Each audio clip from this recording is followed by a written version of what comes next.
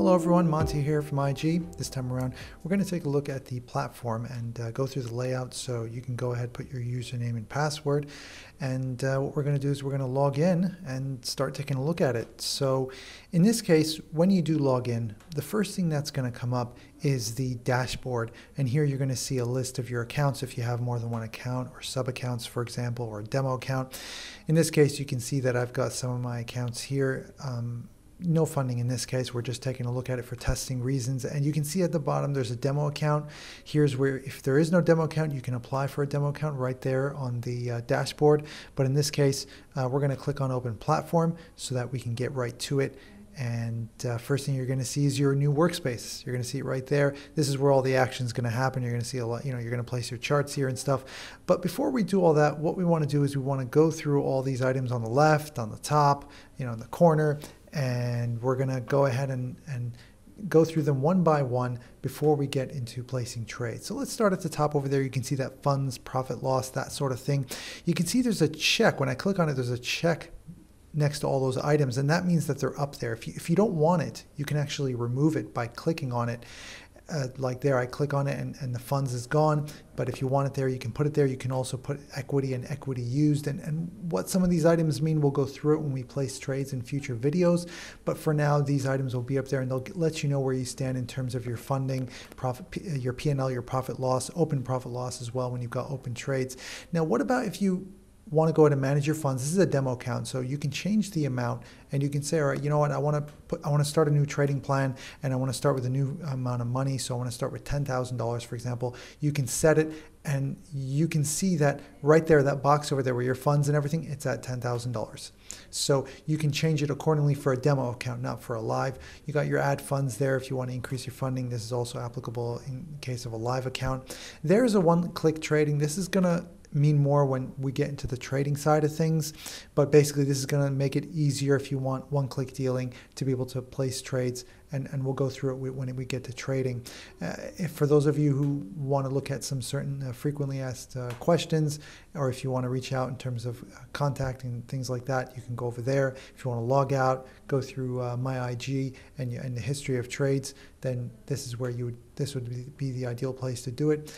In the corner over there, you can see there's notifications and tweets. If you click on notifications, there's IG Live. There'll be some live videos that are going to be coming through. But if you want to look at some tweets as it's happening, so while you're looking at your charts, things from like Reuters, CNBC, so on and so forth, you can go ahead. They'll appear accordingly. So let's put that away for now. And let's go to the left side and let's go through all these items over here. So starting at the top, if you want to search for a product, you could just go over there and put, for example, Euro USD.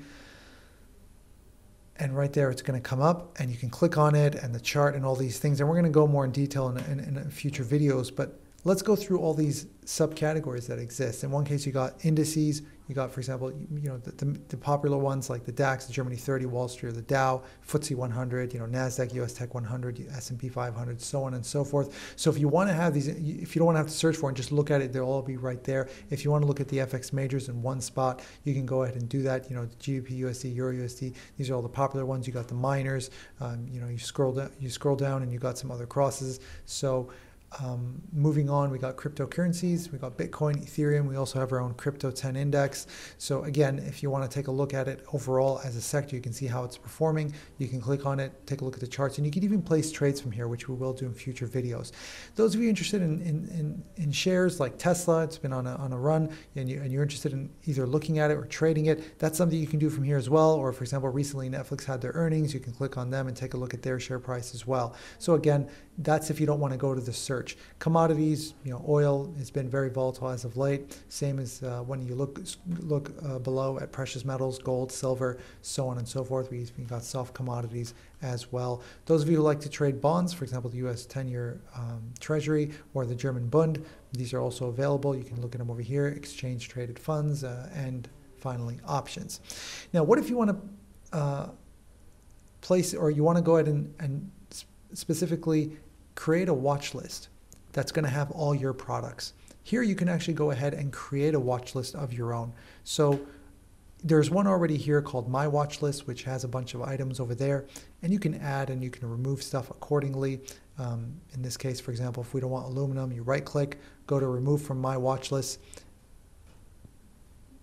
And in this case, when you click on it, you can see that it's going to be gone. So we're going to create our own watch list in this case. Let's call it Watch List Monty. And 1 second. So as you can see, we have a new watch list and we can add stuff to it. And it tells you how to do that. It says, you simply go to a market name, you right click on it, and you go to add to a watch list and you pick the watch list that you want. So let's go ahead and do that. Let's look for a product and let's add it to my watch list Monty. Let's go to FX, take GBP USD. That's a fun one. Add to watch list. So I right click, watch list Monty. And now when I go to watch lists and I go ahead and click on watch list Monty, you can see that GBP USD is right there. And if I don't want it anymore, well, I can go ahead and right click and remove from watch list. So now it's gone. Also, on the left side, you'll see that it's also there, watch list Monty. So I don't need to go to watch list every time. My watch list is there. And if you want to get rid of, if I don't want my watch list anymore, if I just want to have one, I can delete the watch list and click back on the workspace. It's gone. It's no longer there on the left. Now I just have my watch list as the main one right there. And I can add it to the workspace. If I want to, every day I want to log in and I just want to see the main items on my watch list, see where it's at, the percentage change, you can go ahead and do that, or you can remove it, for example. And let's go ahead and pick something like Euro USD. I can also put a chart onto the workspace by clicking on the right there. And you can see that you can drag it around and you can expand. You can then put it back, close it, so on and so forth, and organize accordingly. Let's continue to scroll down the list. We got popular markets. These are the popular indices, gold, things like that, recently traded. On this demo account, you can see some of the products as well. When we get into trading, we're going to know a lot more about this section, and that's when it comes to your trading positions. Now, right now, because I haven't placed a trade, I have no open positions. But when I do, it's going to be there, and it's important to know what trades you have open. But it's also important to know what working orders you have. If you set up any limit orders, so for example, to buy at a certain price, that's going to be there, and you can remove accordingly. Those of you wanting to look at your trading history, you can do so in my IG. And if you want to set up alerts in terms of price reaching a certain level, or even if indicators reach a certain level, you can do that as well. Up next, news and analysis. So we got top news. Some of my articles will be here as well under analysis, so you can go ahead and choose the items that you want to look at. We also have some signals from third-party providers, but as it says below, this doesn't constitute investment advice, and no warranties given in this regard or in terms of its accuracy. So that's something you want to test on the side in terms of whether or not you want to rely on it. We also have an economic calendar, and this will take you to a website on IG.com. And in this case, you can see that they're going to be the main items in terms of their impact as well. But let's move on to settings. And one thing you can do, an interesting item here, is you can switch to dark. And that's if it's nighttime and it's not going to be as clear, you can go ahead and, let me show an example. You can see that the background is going to be dark. So we can switch back to light right now. And these are some of the settings that you have over here in terms of alerts, in terms of netting off or force open, items that we will go through when we get into trading. So let's go back and let's click on one of the products like Euro USD. Let's add it to the workspace. Let's expand. And as you can see, we are going to go through this in much more detail in the next video. But for now, you can organize accordingly. You can have more than one chart. So in this case, we have a Euro USD mini, but we can also place many more next to it, and so on and so forth. Let's scroll up to the top though, and you can see that you can create more than one workspace. So I have one here for soft commodities. This is just for me I look at some of these soft commodities from time to time. I have another one, for example, on a certain walkthrough. So, you click on that and you have another set. So here I've got Euro and gold, and then I can go back to my workspace, the one that we were working on, Euro USD. So you can create multiple workspaces.